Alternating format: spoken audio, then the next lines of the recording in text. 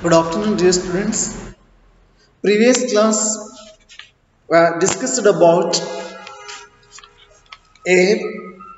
So in that chapter, we learned so many things that is about the composition of the atmosphere, and also we are discussed about structure of the atmosphere, especially the different layers of the atmosphere such as the troposphere, stratosphere, mesosphere, thermosphere and exosphere.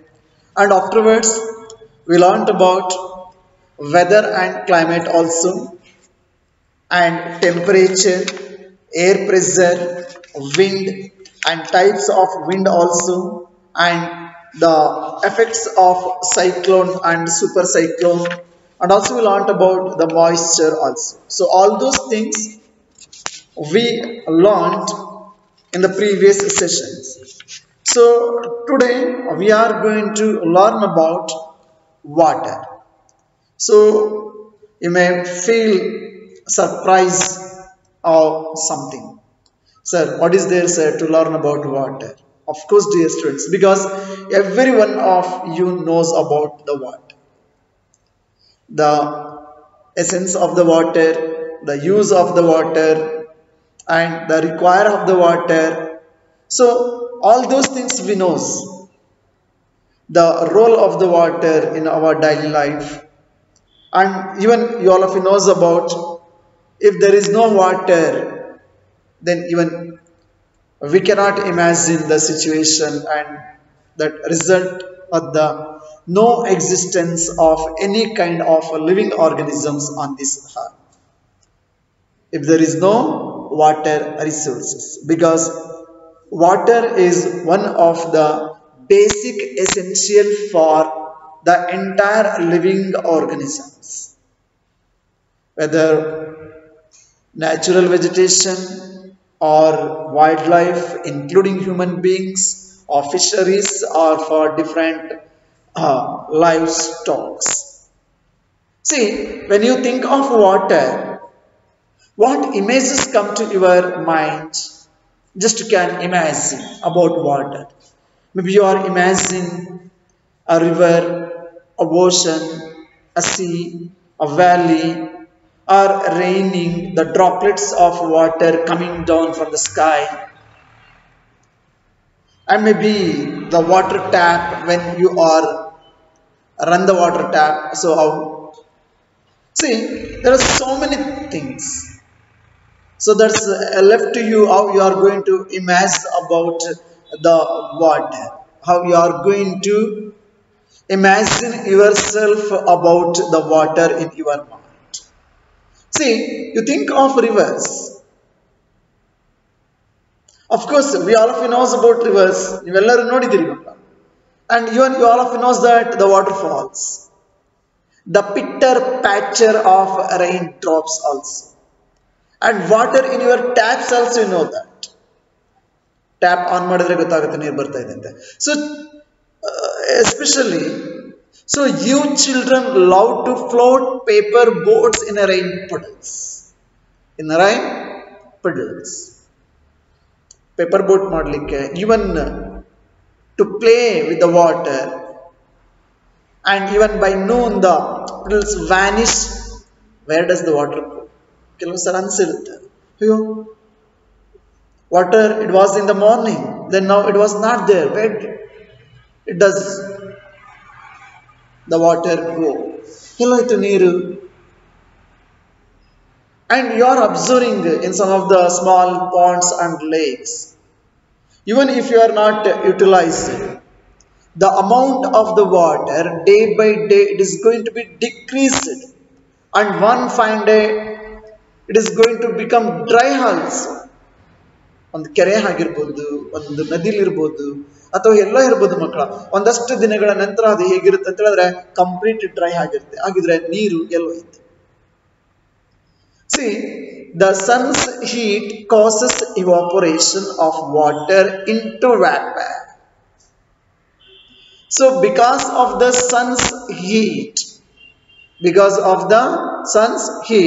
that causes evaporation of water. that into vapor.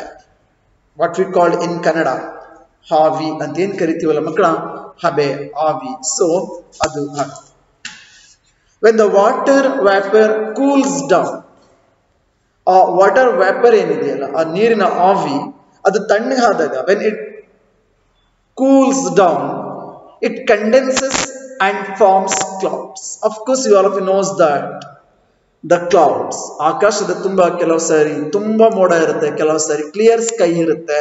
So ಆ water ವ್ಯಾಪರ್ ಏನ್ cool ಆದಾಗ ಅದು condenses ಇಂದ ಏನಾಗುತ್ತೆ ಅಂತ ಹೇಳಿದ್ರೆ clouds form ಆಗುತ್ತೆ, ಮೋಡಗಳು ನಿರ್ಮಾಣ ಆಗುತ್ತೆ.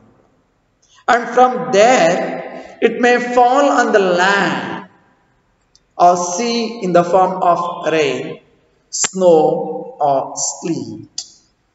So ನಂತರ ಏನಾಗುತ್ತೆ, ಅದೇ ಮೋಡಗಳು ಬಹುಶಃ ನಿಮ್ಗೆ ಗೊತ್ತಿರಬೇಕು, especially during rainy season you are observing the farmers, they were very well knows about, by looking the sky they can imagine and then they can tell about, so maybe today or tomorrow we are going to get rain. On what base the villagers or the agriculturists or the farmers, so they were going to tell all this the right. So because they knows that they are watching the sky, and because of the clouds, the formation of the clouds, and that's even very moda idda takshana male baruttantalla makla, it's also very much important. So but those people knows very well in ಕೆಲವೇ ದಿನಗಳಲ್ಲಿ ಮಳೆ ಆಗುತ್ತೆ. So again that comes down. From there it may fall on the land or sea in the form of rain, or in the form of snow, or in the form of sleet. Again that comes down.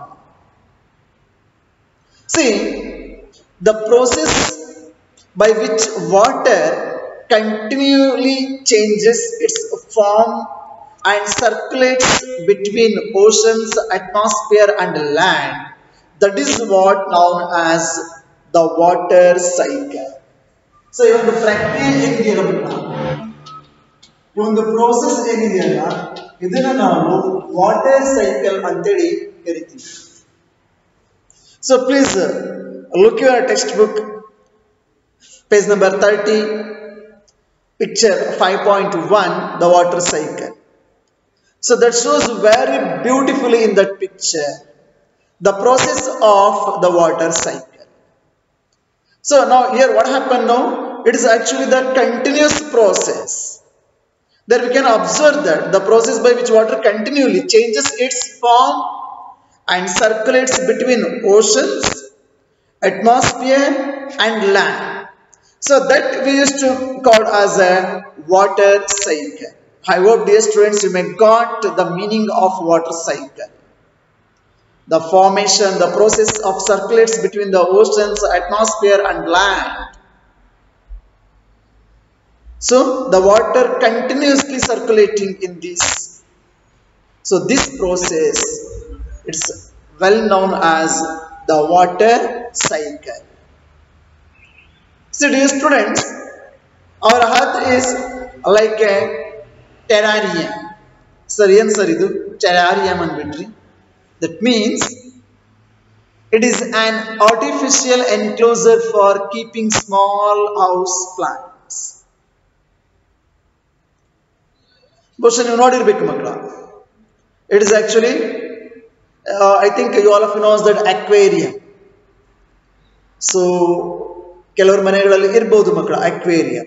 So fish ಸಾಕ್ಲಿಕ್ಕೆ ಅಂತ, ಅಥವಾ ಮೀನುಗಳನ್ನ ಸಾಕ್ಲಿಕ್ಕೆ aquarium. So the same way terrarium. So this is also the same like aquarium, but aquarium ಅಲ್ಲಿ ನಾವು fishes ಅನ್ನು ಸಾಕ್ತೀವಿ, ಆದರೆ ಇಲ್ಲಿ terrarium ನಲ್ಲಿ so we are keeping as small plants. ಇದು ಹೇಗಿರುತ್ತೆ ಅಂದ್ರೆ ಗಾಜಿನ ಒಂದು ಬಾಟ್ಲಿ ಟೈಪ್ ಇರಬಹುದು ಅಥವಾ ಒಂದು ಗಾತ್ರದ. So it is an artificial enclosure for keeping small house plants. ಪುಟ್ಟ ಪುಟ್ಟ ಪುಟ್ಟ ಗಿಡಗಳನ್ನ ಅದರೊಳಗಡೆ ಹಾಕಿ ಬೆಳೆಸೋದಿರುತ್ತೆ ಅಥವಾ ಅದರೊಳಗಡೆ ಹಾಕಿ. So even that is there in textbook, the picture with and terrarium. So ಹೇಗಿರುತ್ತದ್ದು, it is like the big jar ಅಂತ ಕರೀಬಹುದು. So that is the jar with the soil and press it well. So ಅದಕ್ಕೆ ಒಂದಷ್ಟು ಮಣ್ಣನ್ನು ಹಾಕಿ and put a thin layer of humus on top of it. ಒಂದು jar ತಗೊಳ್ಳೋದು ಮಕ್ಕಳ, ಅದಕ್ಕೆ ಒಂದಷ್ಟು soil ಅನ್ನು ಹಾಕಬೇಕು. Especially the soil you can also ಜಮೀನಿಂದ ತಂದ್ರೆ ಬೆಟರ್, ಯಾಕಂದ್ರೆ ಅದು ಫಲವತ್ತಾಗಿರುತ್ತೆ. ಯಾವುದೇ ಗಿಡಗಳು ಅಥವಾ ಬೆಳೆಯನ್ನು ಬೆಳೆಯಲಿಕ್ಕೆ ಅನುಕೂಲಕರವಾಗಿರ್ತಕ್ಕಂಥದ್ದು. ಅದ್ರ ಮೇಲ್ಗಡೆ ಒಂದಷ್ಟು ಗೊಬ್ಬರವನ್ನು ಹಾಕಬೇಕು ಮಕ್ಕಳ, the humus. So plant the largest plants first and then arrange the smaller once around them. ಸಣ್ಣ ಸಣ್ಣ ಗಿಡ. Spray the arrangement with the water and close the jar. So ಅದಕ್ಕೆ ವಾಟರ್ ಸಪ್ಲೈ ಆಗಬೇಕು, then you have to close the jar. So the water that evaporates from the leaves and soil condenses and falls back in the form of drops of water. See, ಅಲ್ಲಿ ನಮಗೆ a clear picture ಸಿಗುತ್ತೆ. ಅದು ಯಾವ ರೀತಿ water vapour ಆಗೋಗುತ್ತೆ ಎಲೆಗಳ ಮೇಲೆ ಅದು ಬೆಳೆದು, ಅಗೇನ್ ಅದು ಯಾವ ರೀತಿ condenses and falls back in the form of drops of water. Again ಆ ಎಲೆಗಳ ಮುಖಾಂತರ ಡ್ರಾಪ್ ವಾಟರ್ ಯಾವ ರೀತಿ ಬರುತ್ತೆ ಅನ್ನೋದನ್ನ ಸೊ ಈ ಒಂದು ಟೆರಾರಿಯಂ ಒಂದು ಸಣ್ಣ ಪ್ರಯೋಗದ ಮುಖಾಂತರ even you can enjoy that also. So why I told this one now? So because to know about terrarium, it is like an aquarium. So then we can understand how the water is actually circulated between the oceans or between the land or the atmosphere continuously, and this process we used to call as a water cycle. So ನಮ್ಮ ಭೂಮಿ ಏನಿದೆಯಲ್ಲ ಮಕ್ಕಳ, this is also like a terrarium. The same water that existed centuries ago still exists today. Getting now? The same water that existed centuries ago, ಶತಮಾನಗಳ ಹಿಂದೆ ಇದ್ದಂತಹ ನೀರು, so still exists today. ಇವತ್ತಿಗೂ ಸಹ ನಾವು ಕಾಣ್ತೀವಿ. The water used to irrigate a field in Haryana may have flowed down the Amazon River 100 years ago. Just you can imagine now. It's really amazing. So the water which was used to irrigate a field in Haryana, ಹರಿಯಾಣದ ಯಾವುದೋ ಒಂದು ಪ್ರದೇಶದಲ್ಲಿ ವ್ಯವಸಾಯಕ್ಕೆ ಬಳಸಿದಂತಹ ನೀರು, so ಮುಂದೊಂದು ದಿನ ನೂರಾರು ವರ್ಷಗಳ ನಂತರ, so it may have flowed down the Amazon river 100 years ago.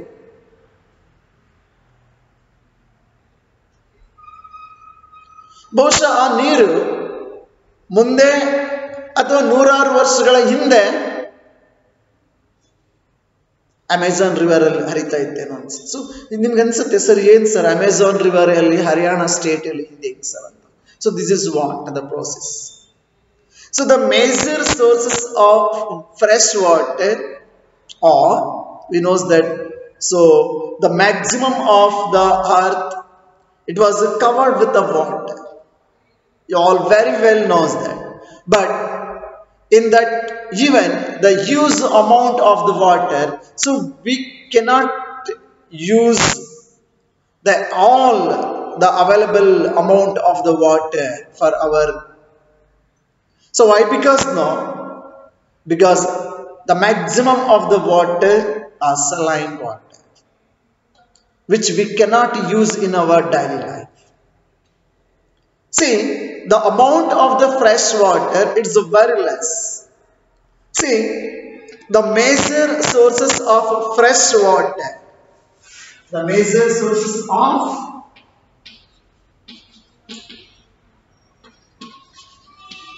fresh water, ಹಾಗಿದ್ರೆ fresh water sources ಯಾವುದು ಅಂತ ಹೇಳಿದ್ರೆ, so such as ponds, rivers, springs and glaciers.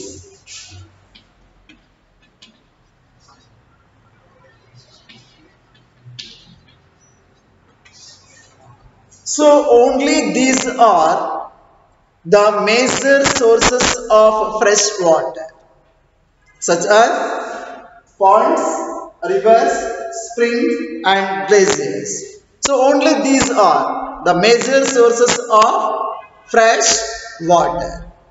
See, the ocean bodies and the seas contain salty water. Sir, ಹಾಗಿದ್ರೆ ಸಮುದ್ರ ಅಥವಾ ದೊಡ್ಡ ದೊಡ್ಡ ಸಾಗರಗಳ ನೀರನ್ನು ನಾವು ಬಳಸಲಿಕ್ಕಾಗುತ್ತಾ? No, we cannot use because of the salt content is high. The water of the oceans is salty or saline as it contains a large, ಎಷ್ಟು ಅಂತಂದ್ರೆ ಮಕ್ಕಳ, it is a large amount of dissolved salt. So most of the salt is sodium chloride or the common table salt that which we are eating or which we are using in our daily life. The maximum of the, so of course there's not maximum. So whatever the existed, the different oceans and the different the seas, so the completely those oceans and seas water, completely saline water, which contains a large amount of dissolved salts, and most of the salt is a sodium chloride, or which is called as the common table salt, which we are using in our daily life in our food. Getting dear students, now let us discuss about distribution of water bodies. Distribution of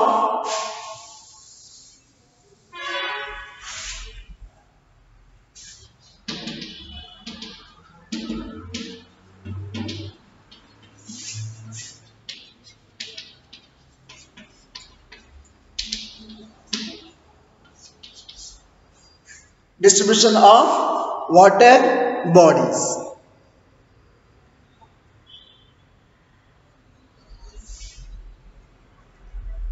See, we all of you knows that the 3/4 of the earth, almost the 71% of our earth surface is covered by water.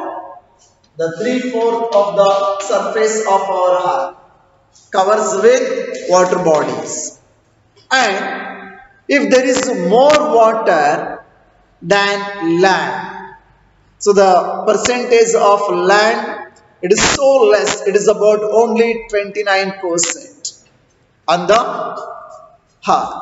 So the maximum of the earth surface covered with the water than land. See, why do so many countries face water scarcity? Even though, dear students, so there are so many countries, so many states, so many towns, so many villages, so many areas, they are facing water problems, the scarcity of water. Why all these many countries or many places or many areas face water scarcity? Are sir, hagidre yake? So the 3/4 of our earth surface is covered with the water, and even though, so we are facing water problem. Why? So this, maybe all of you knows that the reason, because whatever the available water, it is the completely the maximum of the water is the saline water. It's especially where we can see in the oceans. Getting now, see, is all the water on the earth, whether it can be used or whether it is available to us? No, dear students, because that is depend upon the distribution of water bodies. Now let us discuss about the distribution of water bodies, I mean the water in percentage wise. So out of 100% oceans, so 93%, then we can imagine. Are you getting, dear students? So the oceans, the amount of the oceans water in the percentage, that is 90, sorry, 90, not 93, so 97.3%. So which is completely salty or saline, which we can't use. It is completely saline water, 97.3. Then what about remaining the fresh water? It is about only very less, 2.7% of the water only we can observe as the fresh water. And this fresh water bodies also distributed in a different ways. So for example, the maximum ice caps, so the percentage of the ice caps, that is 0.0%, and groundwater,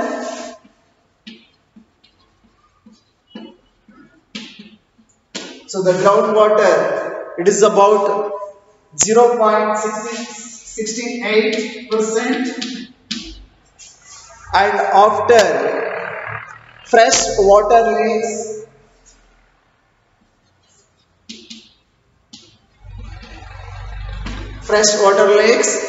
it is about 0.009%, okay, and the inland seas and salt lakes, it is about again the same 0.009%, and atmosphere 0.0019%, and in rivers very less, it is a 0.0001%. So these only the fresh water. Are you getting now? See, the water distribution, it can be demonstrated by a simple activity. You can observe, which is given in the textbook also. That shows that a very less amount of the fresh water we are getting. That is also, it is distributed between the different water bodies. So once again, I would like to explain about this distribution of water in percentage in next class. Thank you. Have a nice day.